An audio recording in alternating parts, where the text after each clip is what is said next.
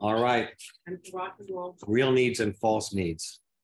Well, you know, we talk about needs, and of course, when what would most people say? Well, what are your needs? Well, food, shelter, a relationship. You know, you have to exist in the world, right? But the guide, I think, sees it somewhat differently. You know, not that you have a need for physical things. I think that in the pathwork, isn't it so that basically our spiritual reality creates our physical reality? So we can't put the cart before the horse. The guide says,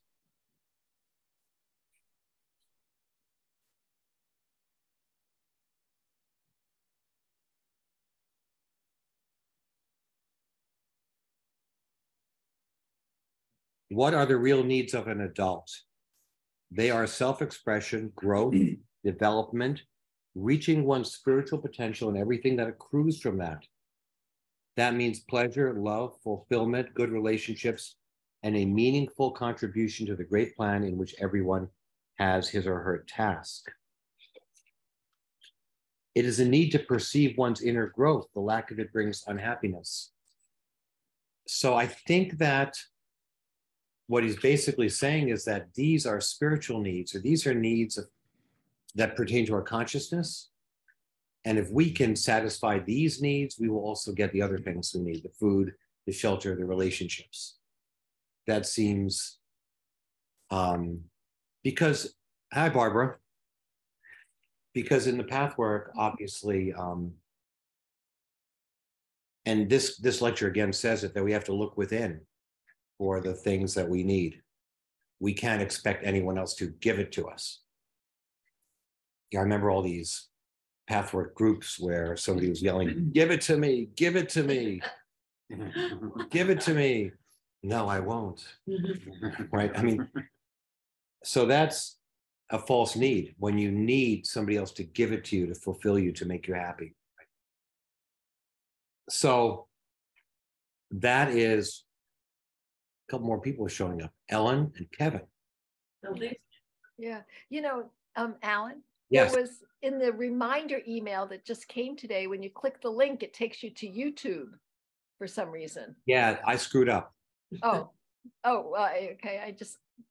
Was there another link somewhere else? Maybe I'm just thinking maybe some people were having trouble finding it. I don't know what I did wrong. That was very funny. You sent the link was to the subway workers video that yeah. But the meeting ID is in the email, so I copied. Yeah, it took me a while to kind of like, I was like looking for another link, and then I realized I could just go back to the email and look. Well, I do work for the transit union. I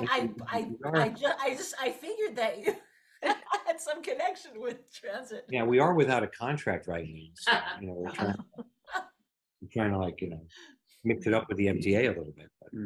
But anyway, a better result. Well, so yeah, real needs and false needs. Back to work. In the beginning of the lecture, you know, the guide always talks about the promise that we're all hoping to receive, that we're where we're all going. Very interesting. In the beginning, he says, most human beings are not yet aware of the immense spiritual potentials and powers they have. Now, what do I mean when I say spiritual potentials and powers? I mean that these powers transcend by far the human capacities considered normal in your sphere of being. Well, that sounds pretty inspiring, right? That we have vast powers that we're not aware of. And then the guide talks about waking up. That's like a theme in this lecture. He says, the next paragraph, he says,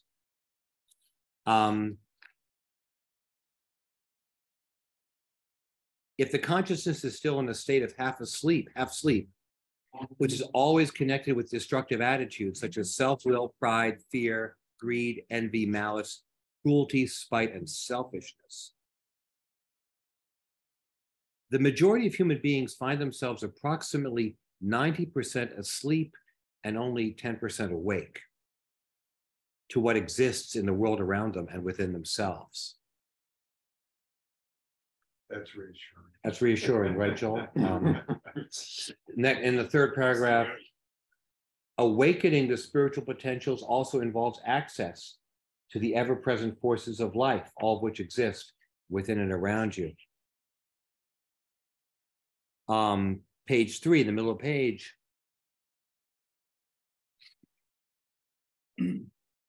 Your state of numbness about your past feelings numbs you to similar present experiences unless and until you make a real commitment and a real effort to awaken yourself, no matter how painful this may seem at first.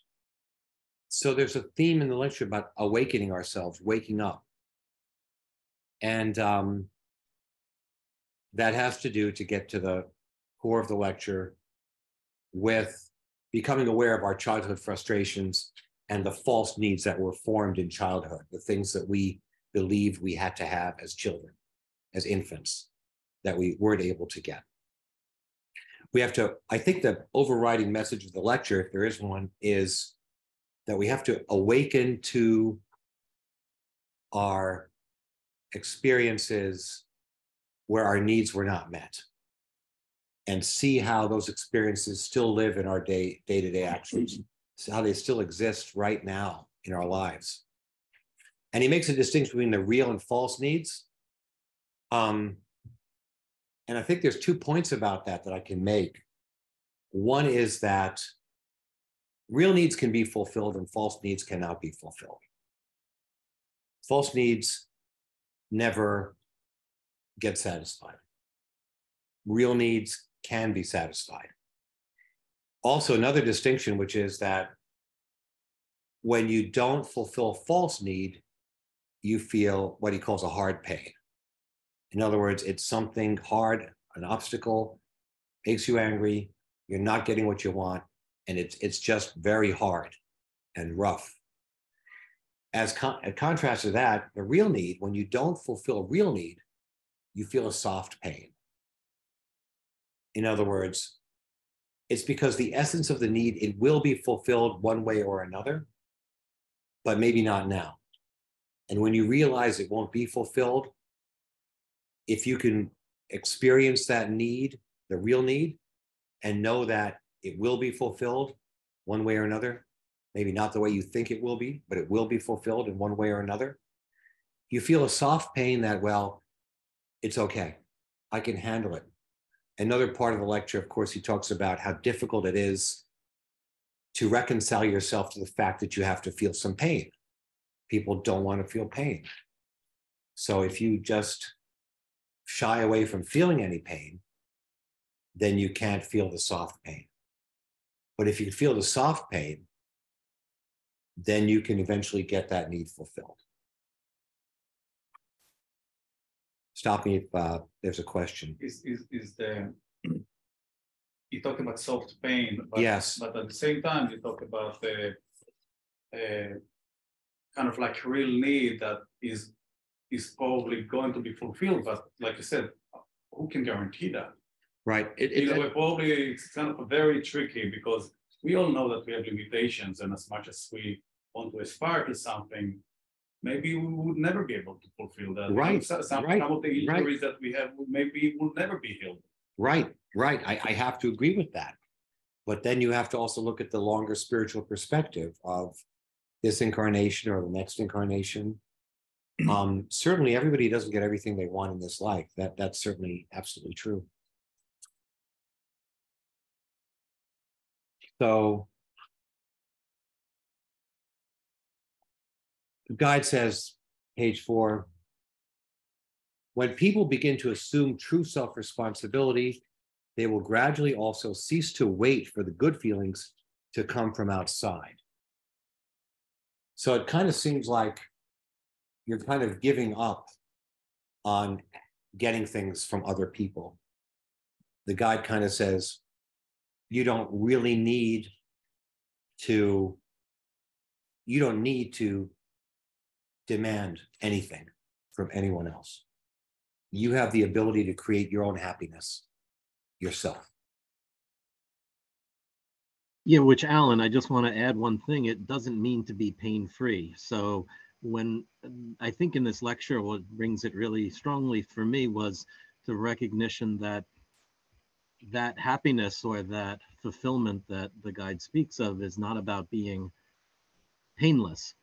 it's it's about living in acceptance even if there is pain, or Right. living through that and taking ownership for a given item, or your portion of that given item, not so that you have the free, easy, clear life that's, you know, mai tais on the beach or anything, but rather that you're, you know, that you're owning up to what is occurring, and your role in it, instead of blaming other people. And then that I think is what is stated sort of as, you know, as fulfilling the real need, which is that inner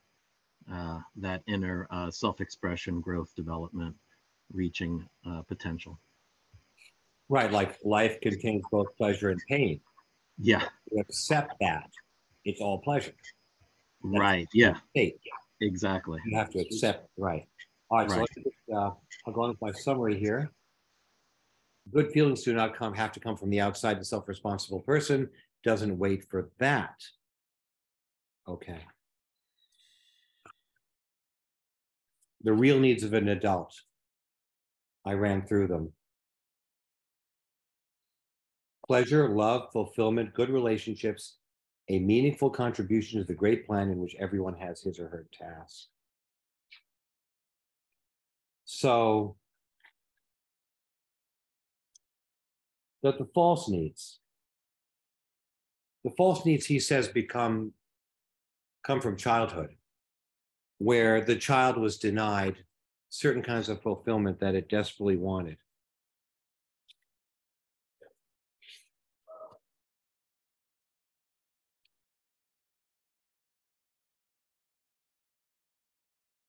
A child needs to be taken care of, needs solely to receive care, nursing, good feelings, attention, and appreciation of its own uniqueness. If these needs are not met, if these needs are not fulfilled, the child will suffer.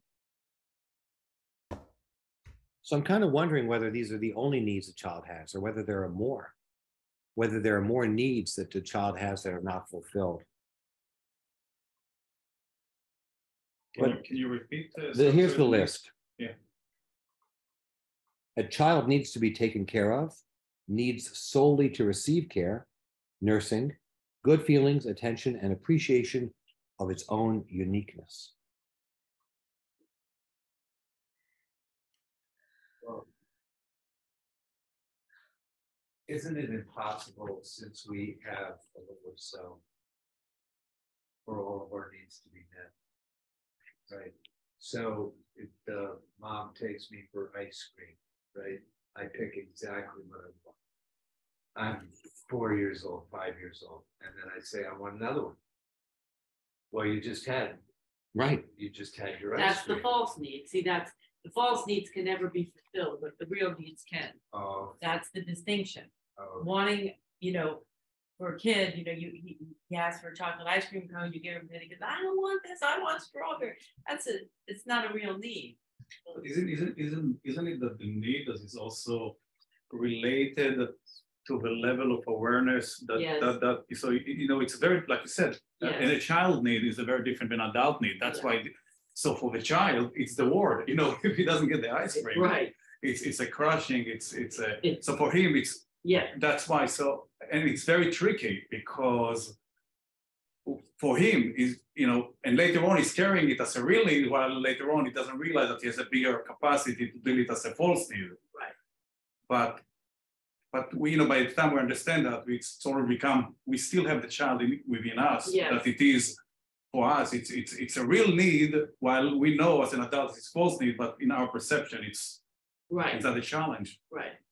Well, but that's not exactly true. I mean, the child has some sense of what's a real need. This is where, you know, this is, I mean, I think it's really important to, like, there are very clear, like, and there's so much psychology now. It's like there are very clear things that children really need, that are really important needs. And that list is close, but I'm sure there's, you know, like I think a child needs to have its feelings labeled.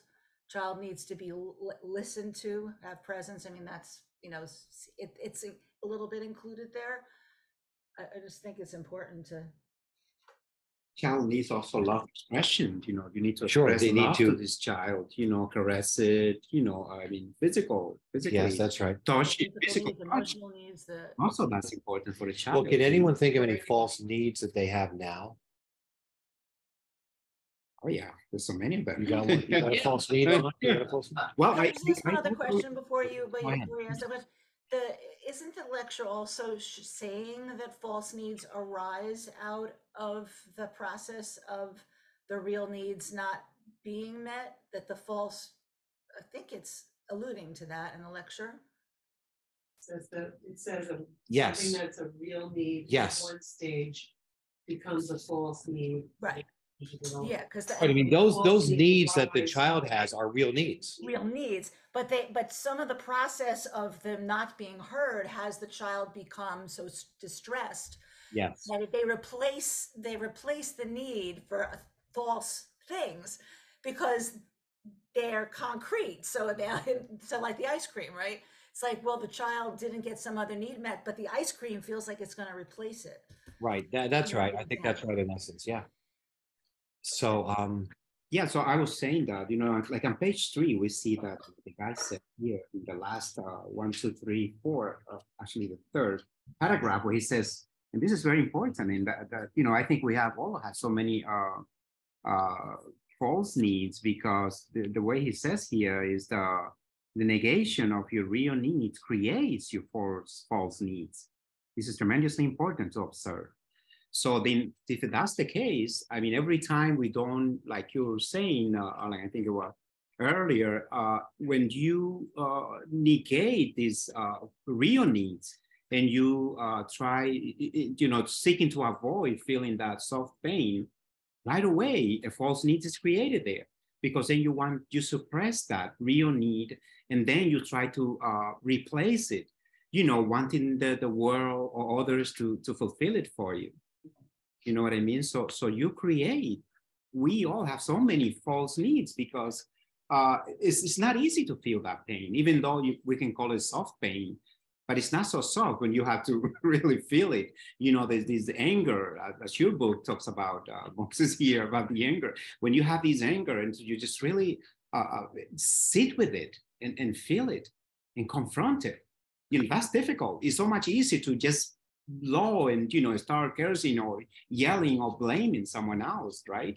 Rather than just like, wait a minute, just like catching yourself. And as the guy says here, observe it, observe yourself feeling these feelings, go through that pain, go through that, you know, the discomfort and you know, the pain that you feel in interacting with that anger, you know? So every time, the way I see it, the way I understand it, every time we negate, you know, the real need, we create a false need, or maybe even more than one, right? Yeah, I want to mention something else. Guide says later on,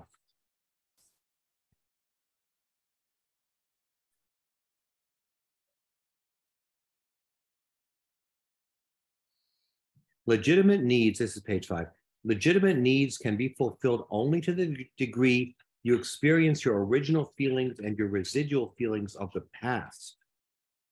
This means you discover and give up the false needs that have accrued from denying the pain of the original unfulfillment. Let yourself go into the child state and allow the irrational, destructive reactions of the child in you to express themselves now. Now, Alex, we're saying express themselves, we mean, taking what he's saying, allow yourself to feel. Right, allow yourself to feel them. And Without acting out. another, right, and very relating to that, he says, page 7, you fear, my friends, to go all the way into yourself is much less, your fear, my friends, to go all the way into yourself is much less due to the real pain Soft pain due to unfulfilled real needs may momentarily result in forceful expressions of crying and yelling, or of writhing and hitting. But there is a safe inner ground due to the absence of venomous forcing currents that sends a message of vengeance into the world. So, you know, what this raises the issue of is physical expression of feelings, which is something that core energetics deals with. In other words, when he says writhing and hitting, crying and yelling, obviously, that's not something you do in a kind of discussion about these things. You have to experience those emotions in a situation where you can vent them, right? And we did that a lot in the pathwork a lot. And in the core energetic work, that's what we do. You know, we experience the feelings and we're able to hit things and experience the anger and experience the pain. And so, I mean, I think that's an important part of the process. You cannot just intellectually talk about something, right? You have to actually go through the feelings, which means that sometimes you have a visceral experience of those feelings, right? So that's a limitation that we have in a group like this, that we can't really do that. And then he talks about if you don't do that, and I think this is a fair connection to make. If you don't do that, then you experience a venomous forcing current that sends a message of vengeance into the world.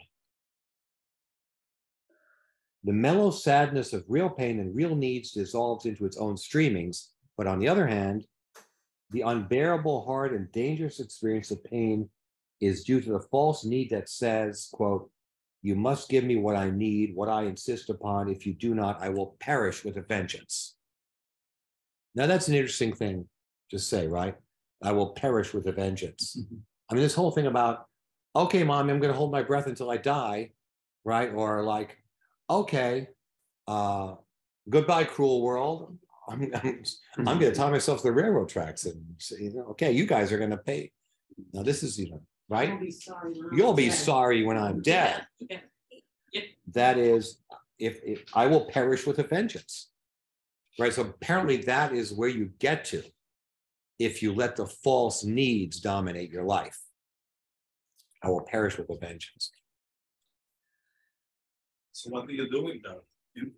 In the group, that in your business, that you really have to, you're angry. You cannot express it the way it is. You cannot just hit the pillow. It's what do you do? Yeah, well, that's an interesting question, right? I mean, what the guide invites us to make all these things conscious. But what do you do when you make them conscious and you have these feelings, you know? Well, I can. What? Go ahead, Teresa. I was going to say, that's, you know, I signed up for that 5-year program in Virginia, and this is what we did. Here, let me pass this on. The transfer, they call it the transformation program, and Yeah. that I did in Virginia at Seven Oaks with the Pathwork group out there. And this is what we did. So we met 4 times a year, I guess it was 4 or 5 times a year, every few months. And we would go from Wednesday to Sunday, and we would have discussions, groups. So, you know, most of us came. The lecture also talks about how most people start the pathwork because something's wrong. It's not with a positive intention. It's with, I want to make this negative thing go away. So we all came with that pretty much, like, I don't know why, but I hate this person in my life and I can't, you know, live anymore that way. So most of us had stuff like that, and we would try to bring it down to the original feeling. It's hard to do though, because you have to make all these little connections, and sometimes it takes a long time. And that's why the program was 5 years. I remember when I shared that with this group, everyone was like, 5 years? Crazy, that's a long time. You know, it's a big commitment to make, but like you chip away at it and you find little threads, and if you can connect it all together, I experienced an unbelievable transformation just doing this emotional work, because I was so repressed. You know, I was not allowed to express emotions when I came in, and they give you permission to have that temper tantrum you need to have, or, you know, to really feel that pain at a deeper level. And I think you know, that's the idea of getting a helper, which the guide talks about, getting, you know, working with a helper. You can do it one-on-one like that, but I also think having somebody witness you, like if you're doing it by yourself, you can find those feelings and express them, but having a witness is really, I think, a big part of it. For me, anyway, that's just my experience. So, yeah, I love this lecture because you know, I found this lecture in 1992, and I just, so much of it now I remember, like that I had things I hadn't heard before. The whole idea of a false need was like important to me back then and stuff. I wanted to, I had another thought about what you're talking about here. I keep thinking I wish Marion was here, because I have a feeling what this part of the lecture is connecting to don't they use the 5 defense types of masochist? Yeah, you mean in core energetics? Yeah, and core energetics. Yeah. Because I'm thinking that the response, like she's describing perish with a vengeance, like that the way that we respond to the needs not being met is different depending on what if you have a more passive personality type or a more aggressive personality type. So Mhm. like, Marion, where are you? I'm sure she knows something. Yeah. No, I think you're absolutely right, because I mean, you know about this, right? Yeah, Teresa, let me yeah. put Teresa back on here with this, Okay, because yeah, that's why I was want to jump in. different I'm glad character you- structures. Marion was really connected to that part of the teachings about the 3 personality types, right? It's- Reasonable I emotion. think it's 5, isn't it If you 5? wanna- But then there are the 5 character structures. 5, right, and then the defense types that go with it. I was thinking of reason, will, emotion. Like I know will because I'm a will. His anger is the cover emotion for pain, and then the reason type is withdrawal, is the defense, and the reason, will, emotion. The emotion type is submission, right? So Marion used to talk about that all the time. But those are the defense. Those are not the real emotion, right? Those are the cover up the real emotion, right? So the anger is covering up the pain that you're, you know, if you're a will type and you don't get what you want, the pain of, you know, not getting what you want turns into anger as a defense. So, yeah. Analogy. Yeah, so the 5 personality types, it's rigid, schizoid. Right, those are character structures. Right, but They they call them relate character to, structures, right? they Will, relate right, to and right. how we deal with those needs coming up too, like describing how that it connects with the reason Different ways that the personality, the different character structures, in other words, the different ways that you hold your musculature and your body is reflect how you deal. If you deal with emotions, I believe, and I don't know a lot about core energetics in this theory, but that the different personality, the different character structures, each one responds differently to stress and to crisis and to anger and things like that. And I think they're rigid, oral, masochistic, schizoid. And I think I was rigid, which is the best one, because I don't want to be like schizoid.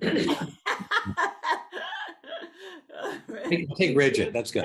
Take it. Right. None of them are good. That's the best one.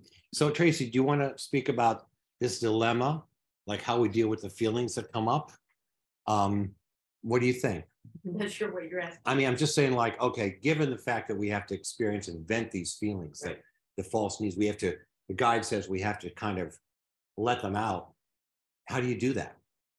I mean, would you physically, energetically, do you do it, or do you, Yeah, I just let myself feel it. Mhm.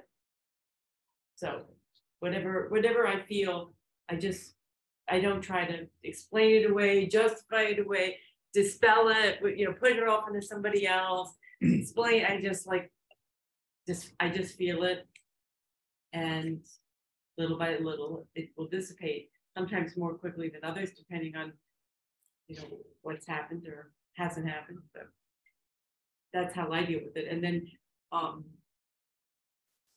it just sort of transcended. Yeah. And you come through, almost through it, and you're on the other side looking back, and you still maybe will remember something that's painful, but it doesn't have that grab, at least for me. doesn't have the same brand. There is an assumption that basically, let's say if we are in a business setting or even whatever it is, we have to be proper. Yeah. Right. And as if, but if you have that safe environment, then you can do whatever you want to do and express it fully. But what happens when it's not, you don't have that possibility? But at the feeling level, you don't have to act it out. Right. Like you can feel the pain and your body Yes. feels that and you feel it go through you. And even the anger, yeah, whatever it is, you can allow but you yourself. don't have to talk about it or act on it. Right. Exactly, and I think that training is required to help us Yeah. to be in that state of mind. Yeah. It's more probably a lot of prevention and work Yeah. to get to that point. Right. Right. But once you know that you trust yourself to that you're not going to act on it, you just can sit with it. Meditation, I think that's one of the benefits of meditation, right? Is that we can connect with our observer self, right? Our awareness, our presence. And then when whatever we're feeling, we can focus on our breath and observe what we're feeling. So the other day I had, no, Alan, are we talking about sensations or emotions or both? Emotions. Well, maybe both. I mean, The emotions is manifested partially in the body. So it could be sensations. It has some elements. Yeah, we were struggling with some things that happened or didn't happen, and several days later, I noticed that I had a lot of just a sensation of discomfort in my body. It wasn't anything that I had really identified before, but I felt it, like, very present throughout my body. And so I just observed it. I just was breathing and tried to say, where are you feeling it? What are the characteristics? And I thought maybe it was, something that was unresolved thoughts that were manifesting physically, but I just stayed present, allowed myself to feel it, and it wasn't trying to distract myself or push it away. And then gradually it dissipated, although it did come back several times. So I just sat with it and tried to see what those might be coming from. Looking, was there something in the past, my childhood, that might pop into my mind, a picture.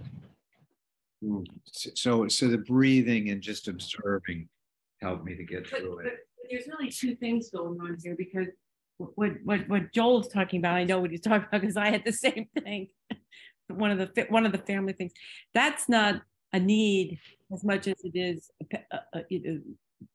we felt heard. So there people will do things to hurt you. There's no question about that. I mean, you're not going to get out of this life without, and most of the time it's inadvertent. Most people aren't trying to. They're just being themselves. They're addressing their own needs. And in doing that, they overlook yours and you can be hurt. So one level is, well, how do you deal with those feelings, those emotions? And I do the same thing that Joel was describing. I just let myself feel it. Okay, I'm hurt. I'm very hurt. And it slowly but surely it will just dissipate. The other thing is needs. So I think the essence of this lecture is more about how are we addressing our real needs and what happens if we don't, which is, as you summed up 5 minutes ago, then it's going to create a false need. So then now the false need is one that's going to be, very rigid, like you said, like I have to have this, I have to have this. But that comes from not allowing yourself, okay, I had this need, I didn't get what I wanted this weekend, but okay, okay, but I didn't try to replace it with something else, or it's just like I mean, we're talking about our daughter, you know, it was Mother's Day and she didn't show up because she was doing what she wanted to do. And it was painful for both of us that, you know, our only daughter who lives 12 minutes away couldn't stop by, you know, on Mother's Day at all. So that was disappointing for both of us. And I had my feelings hurt. He had his feelings hurt, probably more for me than, you know, it was Mother's Day. But that's, you know, wanting the attention or the recognition or whatever on from somebody that you love, your child, you know, on Mother's Day or whatever. Okay, I mean, you know, but it like you described, that's really like a soft sort of disappointment. I was disappointed. I wish I had seen her. I'm sorry that she was in a space where she couldn't give me that she needed to take care of herself. And I understand why that's all has to do with, you know, her business and what she's going through. But then if I said, well, you know, then I have to have, you know, whatever on Sunday, that becomes a false need. You're just setting up like a Don Quixote, you know, battling the windmill, you know, and the windmill isn't the enemy. It's inside of us. The enemy is inside.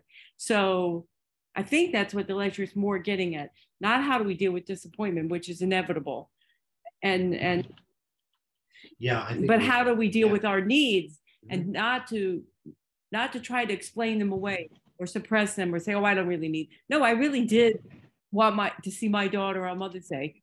There's no explaining that one away. You know, it's like, oh, well, she's too busy. No, I had that need. I would have, you know, if she lives hours away, maybe that's different. If she lives 12 minutes away, she couldn't find 5 minutes to come, you know, be with me on Mother's Day. That was painful. It was hurtful. But I didn't try to suppress it or substitute it for something else because I could go away. I could say, well, in that case, then I'll just, you know, I'll just get everything that I need from my son who was there. You know, well, no, that's not going to replace my need to see my daughter. You know, I still have that need. So you just have to say, okay, you know, and let it pass through you, observe it, feel it. It doesn't feel good. It's painful. It was very painful. It's starting to be painful now. Somewhat just me telling you about it, but not so much that I can't go on, but I mean, I can feel it, you know, rising up in me, the disappointment that I felt, the pain that I felt. So I think I'm okay. I'm like going on. Who is it? That's Jordan. Okay, that's Jordan. Hi, Jordan. I wasn't when you had your head to the side. So I think what you're saying is that if we ignore our real needs, in other words, are you kind of saying that there's a competition between the real and the false needs? That depending on where we put our energies, are we going to put our energies in the real needs or are we going to put our energies in the false needs? Well, I mean, I think it's almost like a pseudo solution. It's like you can't get what you want. So then you try to substitute something else to but it's not gonna help. It's not gonna help. Right. It's like pain and suffering. You know, pain you have to experience like you experienced that with your daughter. Yes. But and it's yes, there is a need that is unfulfilled. It's very painful. Yes. But if you're gonna try to force her, no. If you just say, oh, she's a bad daughter, right. and so on and so forth, then you make it worse, and then you're getting into the false need. Yes. So you stay with the pain. Yes. Yeah. And, Right. and let it go and try to do the best you can to influence her or maybe to do what is within your power. Yeah. So it's also the ability of what you have and the people around you. But then you let go in the end. You realize that you cannot get it, but the acceptance of it, I think that's powerful. And right. And so much of it is the thoughts that we have that start running stories. Right. Yeah. In response to the event. Yeah. So she wasn't there, right? So then I'm like, well, he's not running. So that's Jewish boy. That's But I can't hear you. What are you saying, Joel? I will. That's it. You're done. I said it's the thought, so she doesn't show up, right? It's like, you know, what Who the heck? is she? What She's the- a- Yeah. What the fuck she's Exactly. And then I start to, listen to what I'm saying to myself, and I'm making it worse. I'm making myself feel worse. Yeah. It's just a fact that she was not there. Yes. Then, Yeah, I think that it's characteristic of these false needs to not be in the moment, right? Because Like you could imagine, okay, I'm very disappointed. She does this nice thing. So you got to take me out to a really nice dinner, to make up for this. And so I say, I want to go to, XYZ restaurant because that's my favorite restaurant up in Mayapack. And since I can't have my daughter's too busy and whatever to stop by and give her mom 5 minutes to get cookies, we got to go to this fancy restaurant. And then we go and I can't get in because it's full. I'm sorry, we're not taking walk-ins. It's Mother's Day. The restaurant's packed. Now I'm like, because that's a false need. I don't need to get into the restaurant. So I think that is what the guide is saying about how the false need is like rigid. It's like, don't you have a table? I need a table. I need to be let into this restaurant.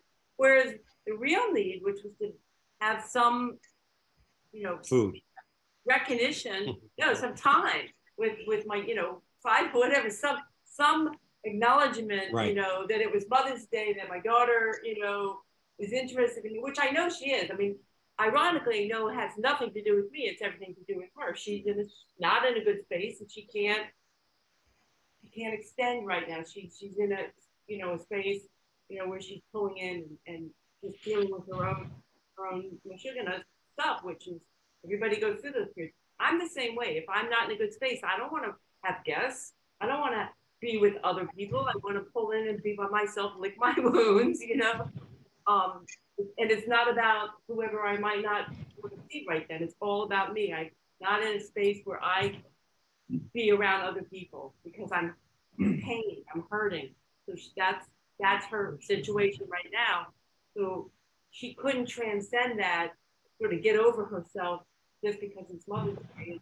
I'm her mother. She just couldn't do it. So if I try to make that all about, if I don't realize that that's not all about me, that there's other things going on here, and I try to substitute what is probably a pretty, your mother, probably a pretty normal desire to have. But it's still false. I would just say, I think it's still a false need. Like the daughter acknowledge your money. Yeah. True. Like if that's you look at probably what true. are the true needs, right? Good relationships. Yes. Part of a good relationship is understanding where she's coming from. I think you're right. Yes, actually, it's not really a real need. that day because right. It's not as false as saying I have to go into a restaurant, but it's not a real need. That's true. The real need is broader, right? Like that I'm in relationship with my daughter, that she loves me and that we have a loving that then you understand that this time she's not able. Yes. And that doesn't. Right, exactly. And that's and so that's where you just have to let that pain go through you. Just don't make it worse by don't start flailing against it. You're just gonna make it worse. Let it and it will. It does. I mean, it took a couple days. I was pretty sad for a couple days, but then I'm not sad now. I mean, Okay. On page 7, Go ahead, Doc. Did you want to say something, Ellen? I was just going to say, Annie, you're pointing to how the importance with what the lecture is saying of pinpointing what the real need is being in touch, that when all this other stuff is happening, it's like going back to like Teresa, right? That was Teresa who was talking to saying, what the real need is and I'm forgetting people's names. And Tracy was like, oh yeah, right. It's like, then you start to be able to connect, to be able to be clear about, what is creating the flailing when you really, so it's like keeping going back to what is the real need. And also, you're also showing how it helps you then to think of the other person's real need as opposed to what they're, which actually, interestingly, is a concept from nonviolent communication. Marshall Rosenberg you know, realizing that all conflict comes from, you know, the realizing that the other party has a need. It's like this whole key of what is the real need. Right. I, Oh, yeah. if I can interject something, Yeah, go ahead. First of all, I love this conversation. It is wonderful. One of the things that struck me, there's 2 points that struck me. One is, I think the real need goes through the permutations and becomes a false need. That's a kind of escalation. So if we go back to the child with the ice cream cone, and he doesn't get his ice cream cone, his second ice cream cone, the next day he says, well, I want 2, you know, or you don't love me because you're not buying me 2. That's forming a demand by escalating into other places that have no bearing on what the real issue is, the disappointment of not being heard or whatever it is. And that brought me to another point. And I apologize, I can't remember the woman's name who was talking about TP. Teresa. I think the one of the points that's important is to be able to have that witness be non-judgmental and have that presence of, I don't know if it's grace or love or holding while you go through whatever the event is and have those feelings, but being able to come out the other side and know that you haven't been rejected at all, that people love you and they can hear you and see you. And when you come out the other side, you can see that you have been held and heard and no one is running away from you. And maybe those 2 things, if you don't have that when you're thinking about a real need, for example, the mother could have said, you're going to get fat. That's a form of rejection. And the kid is then shamed, and that can escalate, right? I'm just thinking about how things can get out of control, but and maybe that's how false needs get promoted, because we have an experience of escalation. I demand, and I have a shame because I'm not being heard and seen, and I'm not feeling that being held part. I'm done. Thanks, Jordan. I like to say something. Back to child's needs. It took me a little while, but because I knew something was missing there, and safety, felt like a real big, important need. And I just experienced, and it's something that often when I'm coming from the place of the child is the real need. And it becomes a false need when I'm projecting that onto my husband. Like, I don't feel safe with him. It's not, the right situation. But I'm able to do all the flailing and everything about that in psychodrama, which I just did actually.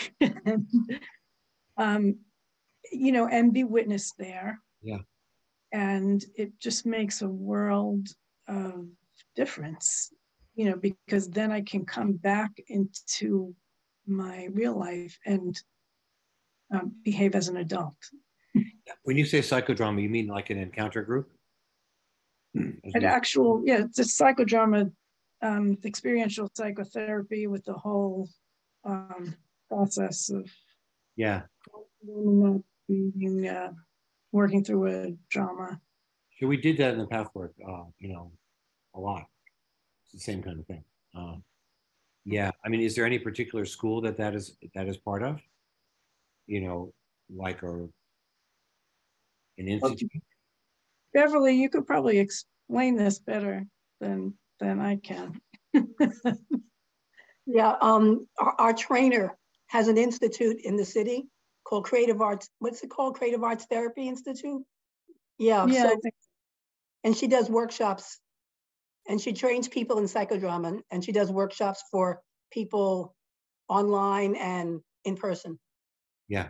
the psychodrama process developed by Moreno. What was his first name? J.L. Moreno. Yeah. J.L. Moreno. Yeah. Yeah. Well, we used to do a lot of that in the Pathwork groups. People would role play.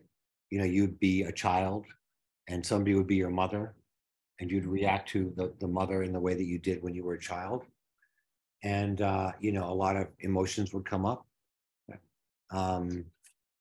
And this core energetics, that creates a lot of feelings too. When you are able to put your body in various stress positions, and all of a sudden you feel you're really angry. You don't really know why. And then sometimes you get into it, and then you make a connection. Hey, wait a second. I'm angry now, and I just remembered something when I was like 5 years old, and I didn't get what I wanted. And now I'm really angry, and I didn't make the connection until, when I'm 60. All of a sudden, hey, wait a second. So, and the core energetic theory, of course, bioenergetics, is that you hold these,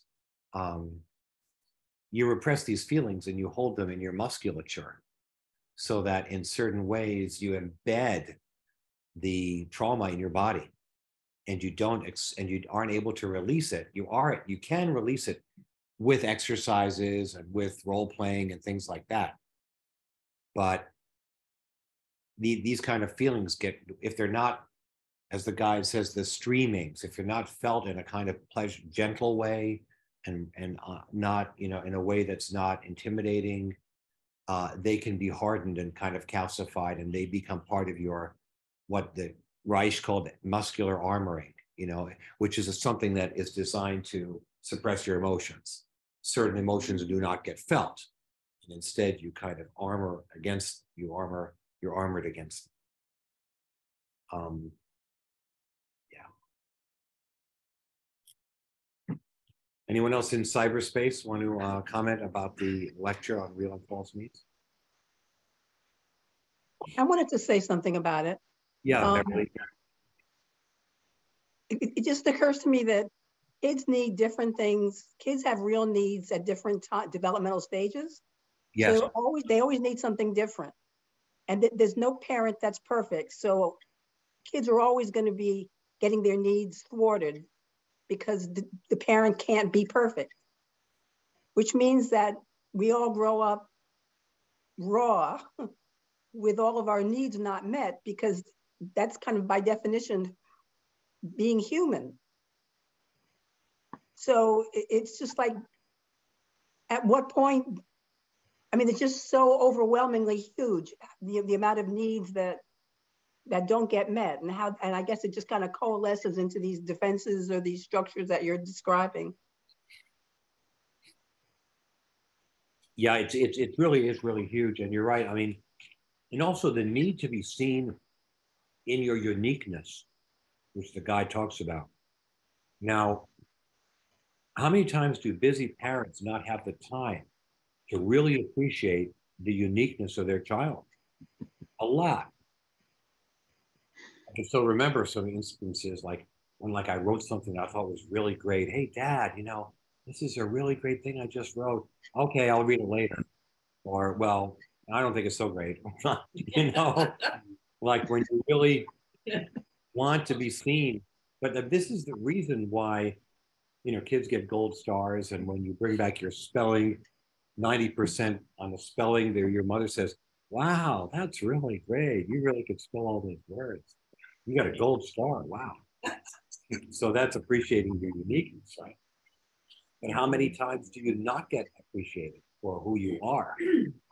That's so interesting, right? Because everyone is unique. And I think there's such a deep need that people have to They want their uniqueness to be appreciated by someone else. I mean, isn't that what, you know, you're looking for in like relationships? And like when you get scammed, you know, the guy says, "Oh, you're really a wonderful, unique person. I've never seen anyone like you, Tracy. You're just amazing. And because you're this, but obviously it's not happening. But you know, your uniqueness is such a powerful thing to say you are special.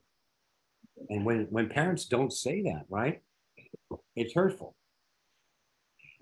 Yeah, I one. mean, you're really describing the trajectory of a false need, you know, then how you grow needing approval from everywhere because you Right. didn't get that initial just being seen for your uniqueness, and then everywhere you go, you're just starving to be Yeah. Yeah. See, so the false need. That's a good illustration. And to be validated. Validated. But this is what's interesting to me because a full, you know, how close they are in certain cases, a real need and then a false need, and in terms of, you know, trying to really pinpoint what, you know, what is a false need, you know, what's happening in your life is causing extreme distress, and it's like it's so hard to tease out what's real and what isn't sometimes. Mhm. Yeah. So one thing I did want to add, Alan, was that in originally, well, we're hitting on a great a wide variety of situations, which was awesome here. First off, I really appreciate the openness and the honesty that was expressed from everyone. One of the things that I guess in Tracy's situation that I didn't necessarily hear mentioned, but was I think how it came to me was initially, yeah, pain exists, and I wouldn't necessarily call that a need, real or otherwise, that was unfulfilled. It was a desire, is what I would typically have called that. It was a desire to obviously have connection and to, you know, have that special moment, of course, on Mother's Day, which is a very real desire and a very honest one, a very normal one, right? It's what it is, but it's when desires are unfulfilled that, like Tracy was saying, we could shift it to a different and displace it. And then it becomes very clear that that's a false need, like going to the restaurant and demanding to get in. But there's also a way that a desire can move into a false need without changing any form. And it's very easy for it to turn from a simple desire and a simple, like, unfulfillment and sadness, and then if you don't express it and whatnot, like we talked about, it turns into the demand, like I must have that, right? Or I must have them either apologize or I must have them recognize that they were wrong. And it could just take that freight train straight ahead and not shift to something else. And I think that's important because otherwise we may mislabel sometimes the initial want or the initial desire as a need, but it's not a need either way. You know, it may be, but if it's obviously something that a child is relying on. But when it comes to an adult, I think the lecture's pretty clear that the needs of an adult, when you really come down to what their needs are, most of them, if not all of them, are from within. And they're, as Tracy mentioned, or even Teresa, I think, said, that they are maintained in relationship, right, with each other. So there's a give and take, there's an understanding where other people are at and so forth. But just adding that one little term of everyone has desires and everyone gets their desires not met, just like we said. And those desires don't necessarily need to be labeled needs per se. They're just desires. Okay, I wish that would have happened many times. And that's enough to cause us pain. And I think that the guide's pretty explicit here in saying that pain will exist, disappointments will exist, and that's normal. And it's how we take that pain and make it either hard pain or soft pain. Because when we can allow ourselves to be soft with it, then we can relax into it and not take it as seriously as our demands or our insistence might want. So by expressing it, we can relax that insistence. And then we may not need to displace it. We may not need to escalate it, I think, like Jordan was saying, that escalation process is another way we can do it. But yeah, I mean, having unmet desires is, I think, part of just being here, like all the time. The other side of the coin, I guess I wanted to add one other thing too, is back about our parents. I know that in the lecture here, it was brought up a few different ways tonight. Beverly really kind of brought it up nicely, I think, about just, it's kind of like, it's an obvious conclusion that we're going to end up having difficulties from our parents because they were, you know, they themselves are human, right? And there's going to be some things that we're just not going to be able to be fulfilled, our desires. But there's a quote on page 3 that kind of helped me when I read that. It said, thus a set of parents or a certain environment will seem to be responsible for painful experience in childhood. But actually the undeveloped state of the parents functions as a means to bring out images which would otherwise remain dormant and inaccessible to consciousness, thereby blocking your own growth, your total purification. So there was a cartoon I remember seeing from one of my coworkers, and it said, you know, there's a little boy and a father, and the boy goes, well, you know, Dad, why is the sky blue? And he says, because you've been bad, son. And the bottom of it, it stated, my father's sense of humor took a lifetime of therapy to appreciate, okay? And there's a lot of that, I think, in various forms, because like, but that's the way of really seeing it. If we can at some point look back to our parents more and more increasingly in time and not only forgive them for their humanity, but actually appreciate that side of it and go, wow, that really helped me, even though it was painful at the time, that really helped me own up to something that was a shadow within myself. And that this was for, you know, a wonderful thing now looking back, that I could say, yes, that situation, yeah, I'm kind of glad Mom was not perfect there because that really brought up something in me that I needed healing.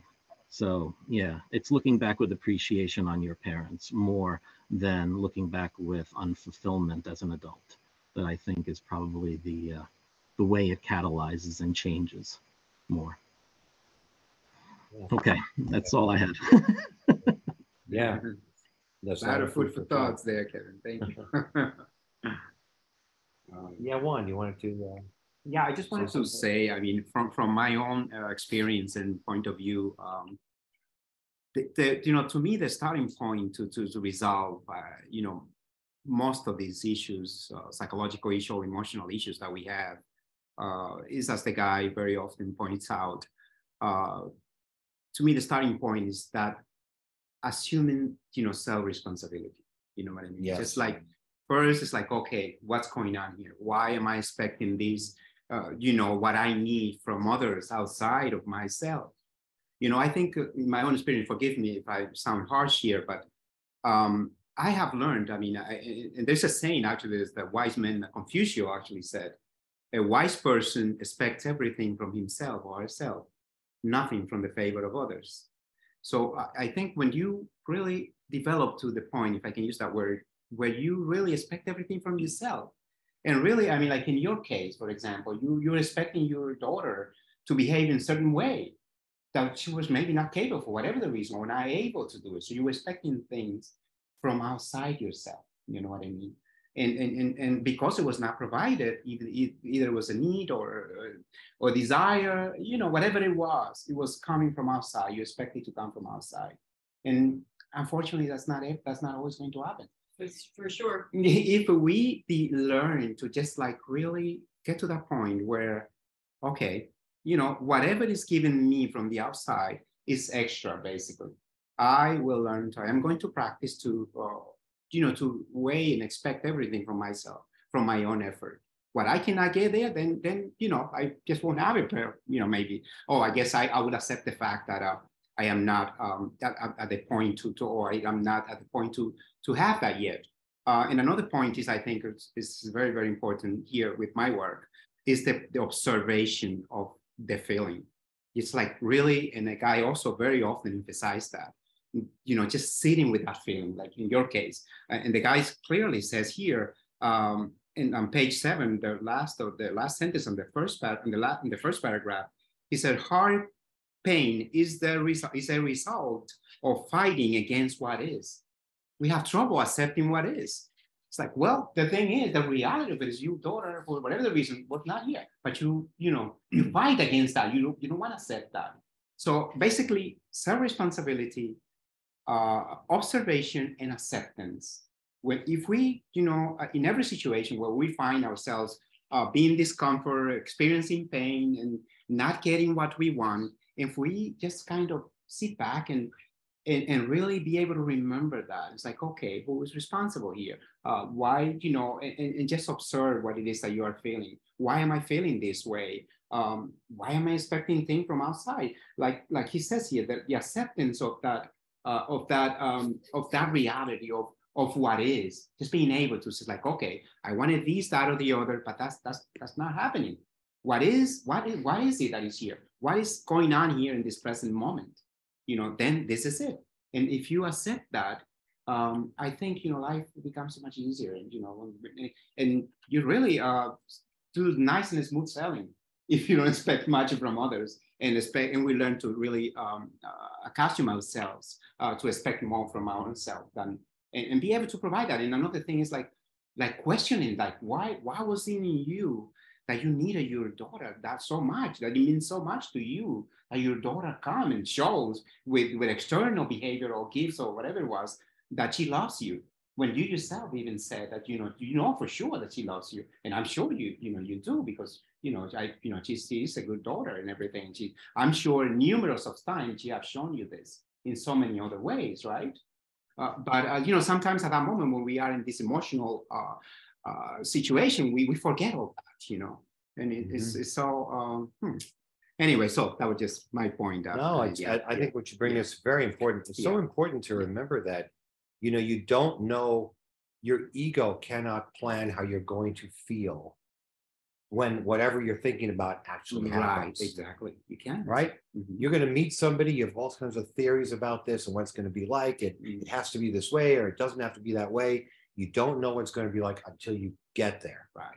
And unless you are totally bedeviled by this whole gigantic superstructure of shoulds and musts and cans and images and this and that, unless you are a slave to basically all your preconceptions, you're preventing yourself from feeling and experiencing what it is right now. Yeah, right? And think about yourself, like what was going on. If you observe yourself, I'm sure if you go deep in there and to yourself and you will see a whole bunch of judgment and labeling going on.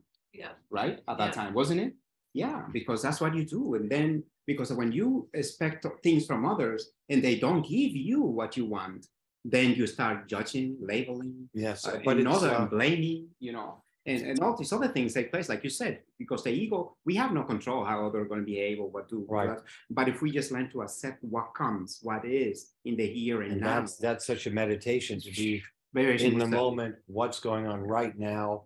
Because really, it's the famous, you can't step into the same stream twice. That's right. You can.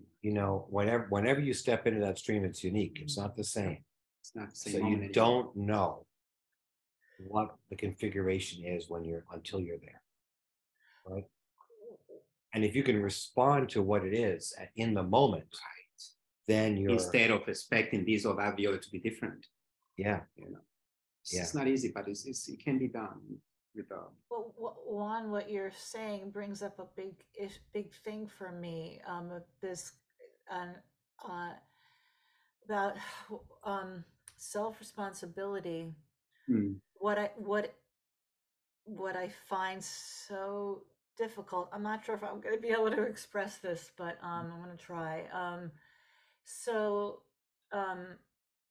Our needs, if our needs in childhood are formed through relationship with the caregivers, right? And like in my case, like my life formed with a lot of isolation. So I always have a lot of confusion about the idea of self-responsibility, versus the idea of what we actually need from other people, because human beings we're interdependent and we need each other, right? Yes. So for certain, and it's what I think the personality types, like for whatever mine is like I kind of grew feeling like I can't connect with other people, that it's like a big need to deny what relationship needs for relationship and intimacy, actual closeness and close interaction with Law of people. brotherhood, that's a spiritual law. Say again? I said the law of brotherhood, that's a spiritual law. Yes, we need Yeah. that human interaction. Yeah, and so there are those of us who really, who really have like, the defense has been a lot to not have certain just not have a lot of interactions. Well, yeah, I think what you described in there, this is usually the problem, I think, with most of us. We tend to concentrate too much on the effects, what comes up to the surface. You see, and these are the effects. And I think that very often we confuse the actual cause, which always lies hidden underneath in the unconscious. And we tend to we focus too much on the effect, on what comes to the surface. So I think when you feel this void and this emptiness, I think it's a good thing. In my case, it's what I practice, to really try to use the effect to trace the cause, like what's going on here. Okay, this is what I see. This is what's coming to the surface. It's what I'm feeling. It's what I'm experiencing. It's what I am going through. Underneath of that is a cause. It's always a cause. There is no effect without a cause, right? We all know that. So when we try, rather than confusing ourselves and getting all lost on the effects that is surfacing, and we try to just focus really what's underneath of that, it's much easier to resolve the issues. And, when we go to meditation, we ask for divine help, we pray, and, and really in the search to connect with that cause that lies hidden underneath, which is always there. Can I? Yeah, Barbara. I relate to what you're talking about, Ellen. Right now, in my situation, I lost my husband, and so it's sort of like the need for companionship and connection, comes up a lot. And also for me, I'm realizing that I want, I want to feel like that someone really wants to see me, or that they want to embrace me, or that they really, I want them to be there for me. And so and I do have like a sort of like a wide network of people that I know, and I do feel fortunate that I've been able to have some interactions in my life. And, I also have family, but the thing I wanted to say was that I'm an artist. And so they have these openings, that you go to where you want to go to support your friends or people who are in the show. But it's also like this networking thing where people go there to see like who they can connect with, but in a business way, and so they'll be talking to you and they're like looking over your shoulder, like to see who else they want to talk to. And so I can't deal with that right now. I just feel like I'm not, maybe I can, at other times I can have a social skill or whatever. But right now in my life, I was able to understand that, no, I want to like really make my interactions in places where I can feel like I really, and, want to be with people who are happy to see me. And the thing that I want to get to is that I also really connected with, it's connected to this idea of like getting it from the outside. But I realized that I've got to find that place in myself where I want to see those people, where I want to love them and I want to listen to them. And, so that's something I'm experiencing. The other thing is how trying to get in touch with my generosity, because I've been feeling vulnerable, and people have been generous with me in things, but it's almost this feeling of like, I really where for me to be receptive, I also have to be able to give, and looking to where I can be generous from a place that feels I have it to give, and being aware of like I don't. So that I just related to things that you were saying, and I think that's how it connects with me. Very emotional listening to you. So there's something important, and I guess I'll be just further vulnerable and just say it's like just the feeling of like getting closer in this discussion to like what my real experience is, because I'm very emotional and I'm very sensitive, and I'm usually only getting to really experience that by myself. And I don't know, it's just a moment where I feel like this is the heart of what, I don't know what the need, like the original need, like what it is, but there's something extremely deep and powerful about how much isolation. And also, Barbara, just, again, I relate to, because of, being an artist, and I'm a musical artist, and that so much of the deep need is to share my music. And in intimacy, there's an intimacy to that.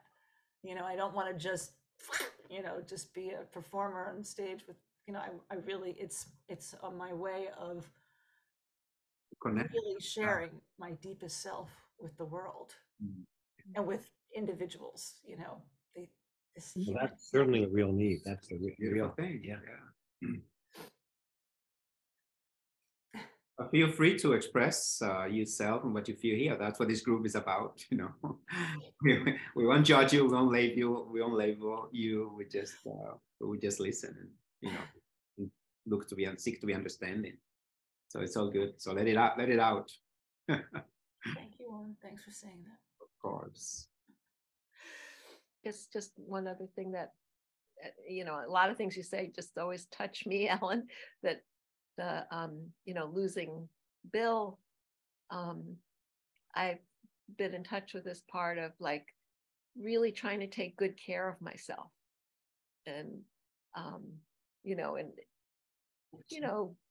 doing good like dental hygiene, and and feeling like I'm taking and like eating well, being sensitive to myself, like and feeling good about that. Yeah, that sounds like a real need too. Yeah. Good things, you feel good.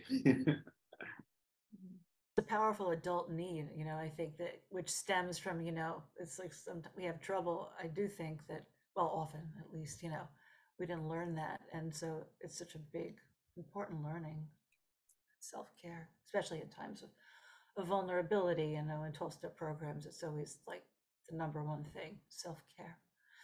I do really like that list of adult needs, right? Self-expression, growth, development, reaching one's spiritual potential, and everything that accrues from that. This means pleasure, love, fulfillment, good relationships, and a meaningful contribution to the great plan in which everyone has his or her task. His or her task, huh? So we all have one. I just wanted to add that. Yeah, Teresa. We were talking about expressing it in the group. I think Moshe said about that it's holding the space for it, and allowing it to just, that's part of our need too. That's why we're all here in this group, trying to whatever, good relationships, fulfilling our task, we're all here doing this. And part of it is to just be the witness and hold the space. So without judgment, do the best we can with that. So we appreciate you bringing forward. All right, thank you. Is there anyone else who wants to say something about this subject? Any thoughts? You know, it's amazing. Yeah, I mean, Marcia, go ahead. I didn't realize that that's going to be established because I don't know why I got the 129. Maybe that was long ago. So I didn't read, but you know, it's amazing. I mean, what you said and in the book that just happened to be, it's because underneath anger or underneath uncomfortable emotions, there is unmet need. Yes. Now, Right. I framed it in a very, very different way, and rather than the idea of kind of like false need, and really it's very confusing and very difficult to decipher. But I think the attitude that we bring to the need would define it as as real or not real, and that's exactly as you define it. One and again, I define 3 principles. It's personal responsibility, non-judgmental mindfulness, about just accepting what it is, and cultivation of compassion. So if we are able to kind of like really act based on that for everybody, then we create what I call creating a value in the universe, in the world, which is love, which is ultimately love. So if we are able to do that, regardless if it's false or what is within our power, how can we accept that reality? Why we don't come with demands and changing the projection from the outside, from your daughter, from my wife, from my ex, whatever it is, to ourselves. Then we find uncovering the true, kind of like needs. Yes. And really understand what is missing within us. Right. So anyway, that was. Wait, say those 3 things. What was said? Say the 3 things you just said. Personal responsibility. Personal responsibility. That's our feeling. Now we need to deal with that. Right. Non-judgmental mindfulness. Right. Just accepting what is without judgment. Right. Yes. Kind of like really allowing it to be feelings, thoughts, whatever it is. And the other aspect is cultivation of compassion. Yeah. And I developed that concept called compassionate warrior. Oh, that's a good one. Because when you have unfilled, what is warrior? Where we want to do what is right, what is just. But sometimes we forget. We just go full force. We forget the compassionate aspect. It's kind of balancing that and creating kind of love. Right. Anyway. Yeah, it's very valuable. All right, is there anyone else who wants to talk about this lecture? Any thoughts? Gentleman data hasn't said much. I don't know if he wants James, you want to weigh in on this one? Well, he came along for the ride. Yeah, Go ahead. All right, you're on Candy Calendar. I was thinking about the different personality types. So if you have the reason person and he's got wisdom and withdrawal versus the will person, which is, courage and aggression, how do they deal differently with fulfilling their needs? And I'm emotion. She's will. That's it. All right. Yeah, we certainly touched a lot of issues tonight. Yeah. This lecture is very powerful. Yeah. There's so much constructive material here. Yeah. I don't know. It seems like almost a lot of the aspects of the pathwork are in this lecture. Dense, right? It's dense. Yeah. Yes, absolutely. So shall we have our meditation? My friends, okay? Do you have a candle? I do.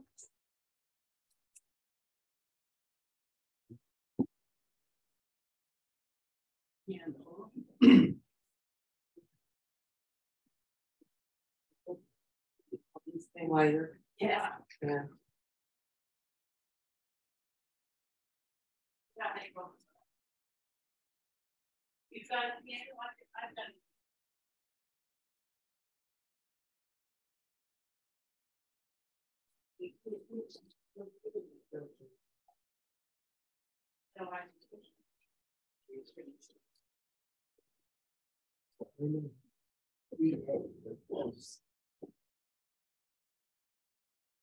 You have I have a candle. It's just is. Oh, we've got a candle here. Okay, you do. Okay. Okay.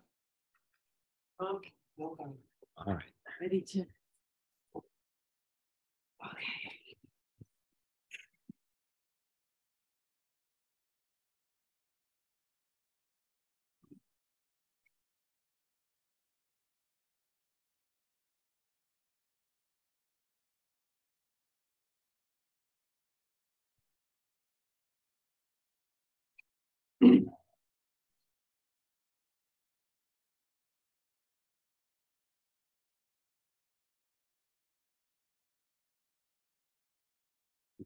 All right, I'll read a small paragraph.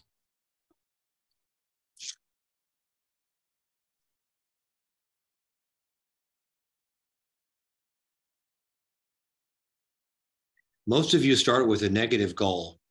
You want to remove a negative condition. Only rarely does an individual start out with a positive goal. Many may pay lip service to the positive goal of total self-purification and spiritual growth, but when it comes to having the willingness to accept difficulties, to giving up long-established destructive patterns, the conscious commitment to the positive goal suddenly disappears. With most, the positive goal is pursued and strengthened only as you get deeper into yourself. The longing is always there. Something in your deepest, innermost being knows that there exists another reality and another state of consciousness than your present state of development. Your reaching for this higher, more fulfilling state is a legitimate, healthy need.